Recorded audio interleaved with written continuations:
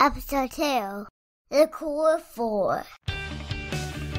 Welcome to Not Really Hungry, the podcast that explores how to eat mindfully, lose weight, and change your life. Now here's your host, Tanya Blankenship.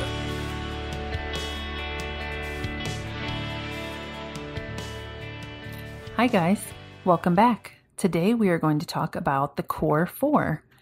The Core 4 is the Not Really Hungry weight loss method, and this method focuses on the 4 main habits that you need to develop for success and lasting weight loss. I started this idea of having my own method or system clear back in 2014, and I had started writing a bunch of posts on my blog called Habits of a Loser. So at that time, I was working on putting all these habits together, and I was planning to develop a system, and my original framework had 15 different habits. All those habits are awesome and helpful, of course, but as I was thinking about how to cover the topics for the podcast, I realized that that original framework was just really overwhelming. And if it felt overwhelming for me and I wrote the posts, for sure it was going to feel overwhelming for everyone else. So I just realized that I was just making it way too hard. And that was probably one of the reasons I was really having trouble committing again myself. So as I was getting ready for this podcast, it really helped me realize that I just needed to simplify. So what I did is I went through all of my habits and I picked out the top habits and focus on those 4 instead of trying to change everything at once. So that's how the Core 4 was born. All of the other habits are still important, but ultimately they all support the Core 4 in some way. So we're going to start out talking about the main 4, and then in future episodes, we'll weave in some of the other habits and how they can support the Core 4. As I mentioned, this started from my Habits of a Loser series. The reason I really wanted to focus on habits is because habits are something that you do so often, they become routine and automatic, almost involuntary sometimes. So they become easy. When something is a habit, you don't even think about it most of the time. That's what we want to get to with our health and weight loss. We want it to be easy and routine, things that you can do without even thinking about, because the more you can turn some of these weight loss behaviors into habits, the easier it will be, and the more likely that you're going to stick to it long term. Because once it's a habit and you don't have to think about it, it just goes on autopilot. That's what we want. We want healthy living on autopilot so we don't even have to worry about it. The first habit in the Core 4 is called Handle Your Hunger. Really what this means is we want to stop eating when we're not really hungry. Simple, right? Yeah, not so much. If it was simple, none of us would be overweight, right? We eat for so many reasons, and most of them are not physical hunger. We eat when we are stressed, sad, mad, tired, bored, lonely, anxious. The list just goes on and on. But the common theme is that most of the time we're using food to escape. There's some emotion we don't want to feel, so we eat to distract ourselves or numb ourselves. Or sometimes it's just because we want to relax and decompress. Eating gives us the excuse to stop and sit for a few minutes, because so many of us feel guilty if we're sitting and doing nothing, and we start thinking about all the things that we should be doing, blah, blah, blah. So we feel like in order to sit and relax, we have to find something to do, and sometimes that becomes eating. Learning how to handle your hunger will definitely be a process. There will be experimenting and stumbling along the way, but this is totally normal. Okay, repeat after me. It is normal to struggle as we try to change. It doesn't mean that you can't do it. It doesn't mean there's something wrong with you. It doesn't mean that you'll never figure it out. All it means is you have to keep trying until you find the thing that does work for you. This habit is the most important, but it's also the most challenging. Trust me, it is worth the effort. You have to hang in there through the ups and the downs and the learning curve. Episode 3 is going to be a complete episode devoted to Handle Your Hunger because there's a lot that we need to talk about related to this. But just know that you can do it. And once you get control over your hunger, it's completely empowering because you are in charge, not your hunger, not your emotions. You are the only one in charge of what goes into your mouth, how much goes into your mouth, and what you think and feel about food. Probably one of the biggest issues I struggled with was nighttime eating, and I feel like I have finally gotten a handle on that. Not to say that I don't still have nights where I struggle, but it is a million times better than it used to be. The stress of eating out or doing things unexpected, it's just so much less stress than it used to be. I really do believe that everyone can get there. You will not regret the journey because once you get there, it's amazing. Habit 2 is called plan and reflect. Planning gives you a roadmap to follow, and reflecting helps you determine how much you enjoyed your trip. They are both important, and they really work together to help you succeed. So I know that planning does not come naturally to everyone, and not everyone enjoys it. Hopefully I can help you see the benefits. I personally love planning, and it's hard for me to imagine that someone wouldn't like planning. But honestly, the biggest benefit for me is planning removes so much stress from my life. When it comes to eating and I'm planning what I will eat, it takes away all the decision drama. It takes away impulse eating. It helps me focus. It keeps me accountable. It saves me time. I mean, it's just so much easier if I have my food planned in advance instead of trying to figure out moment to moment what I'm going to eat, what the next thing is that I'm going to eat, when I'm going to eat again. Just so many things go around your head when you don't have a plan for what you're going to eat. That's definitely something that I firmly believe in. Back in my Weight Watchers days, I was all about tracking. And that's another habit that we'll talk about later because planning and tracking kind of go hand in hand. But the big difference now is that instead of me giving myself, I guess, the wiggle room to change as I go along, now I make my plan ahead of time and I just follow that plan the next day. If something comes up that I want that wasn't on my plan, I just say no and have it the next day. Sometimes I will change my plan if we decide to go out to dinner or something like that, but I still try to make the best choice and try to make a choice that's similar to what I had on my plan. Ultimately, the planning my food in advance, it's not about depriving myself. It's about making decisions when I'm at my best. Tired Tanya does not make good decisions ever about anything, and especially not about food. If I can make the decision ahead of time to say, hey, this is what I'd like to eat tomorrow because I know that this will help me reach my weight loss goals and this is healthy and this is food that I enjoy. I make all those decisions when I have a clear head and a rational head, not in the moment of stress or smelling some food that gets me all tempted or whatever.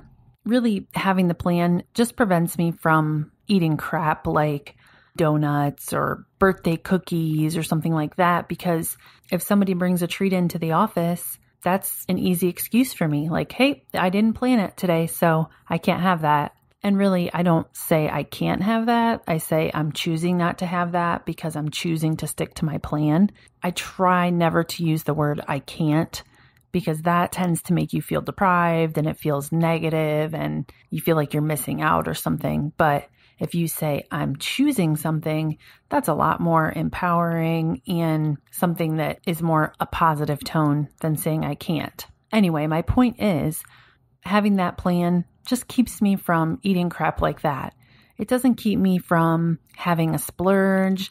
It doesn't keep me from having food that I like. It doesn't make me hungry. It really just keeps me in check and keeps me sticking to the goals that I made when I had my best interests in mind. So the key thing to remember about this habit, planning should be fast. Don't overthink it. Just make your plan. Make it simple, make it realistic. Don't sit there and agonize over if it's the perfect vegetable or the perfect number of calories. Just make a plan and stick to it. That's the most important thing. When you are reflecting, don't be negative. Use your reflecting to improve yourself, not to beat yourself up. Beating yourself up is a favorite pastime for all of us, and it doesn't do any good. Being mean is never motivating, yet we do it all the time. We talk so negatively to ourselves, And we would never talk like that to our best friend or our sister or our mom or our daughters. When you're reflecting, you have to try to put yourself in that frame of mind that you're talking to a loved one and think about how you would talk to them and try to talk to yourself that way, because we need to love ourselves if we're going to improve our lives. The other thing I want you to know is that you do not need the perfect planner or the perfect app or the perfect notebook before you can start the process of planning and reflecting. Grab a piece of paper, grab a napkin, do whatever you have to do, but start doing it. Don't wait until you find the perfect situation, because the perfect situation never happens.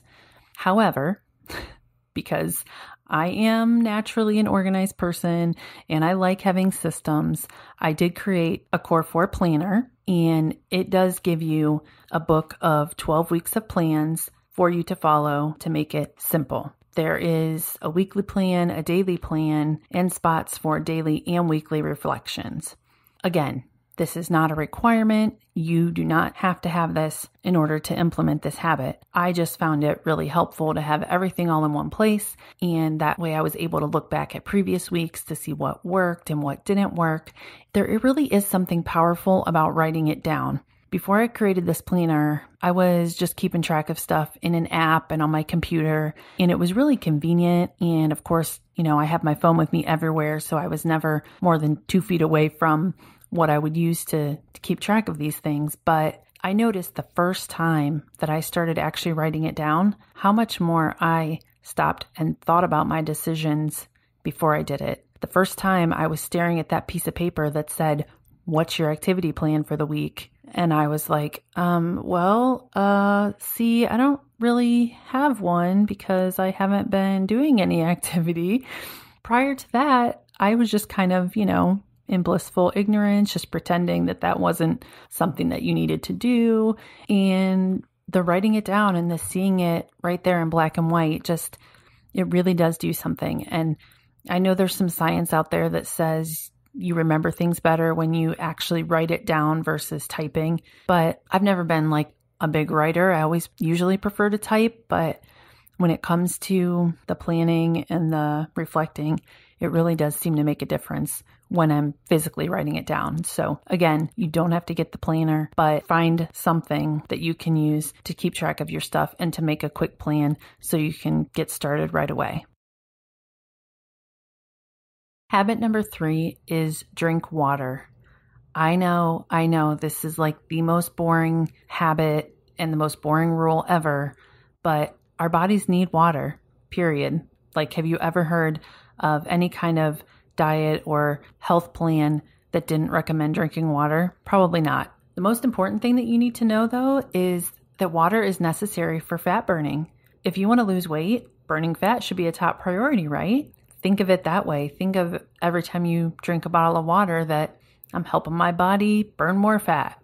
But the other thing is it gives us energy. It helps with digestion. It even helps our skin look better. I mean, there are just so many reasons that we should do it, but there are tons of people that don't. There are lots of people that probably drink 0 glasses of water every day, and that's just really hard on our bodies. So the goal is about 8 glasses or 64 ounces a day. But honestly, it can vary from person to person. It can vary based on your climate, where you live, how much exercise you're doing. There are tons of things that can affect it. So ultimately, you can use your urine as a guide. As long as your urine is pale yellow, you're in good shape. If it is super dark, then that means you're dehydrated. And if it's clear, that means you're overhydrated and you might want to step it back a little bit.